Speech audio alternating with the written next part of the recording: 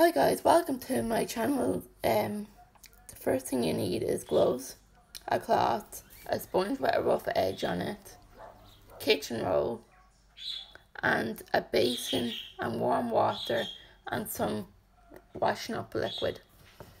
These are before.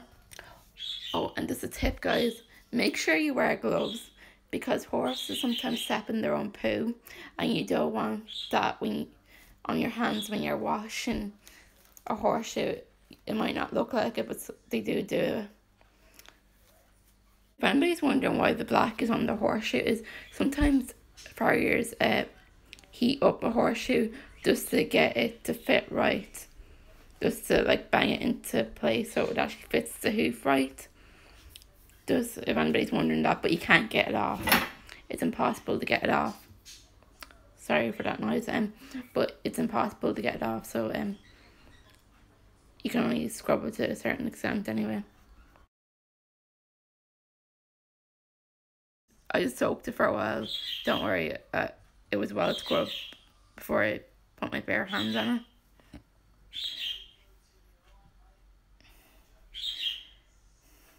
Yeah, and that's just me checking to see is it clean enough to rinse it under the cold water. This is me just rinsing it. Me drying the horseshoe.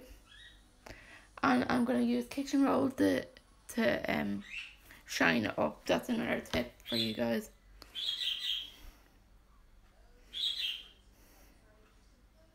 This is me just drying it. Kitchen roll for shine.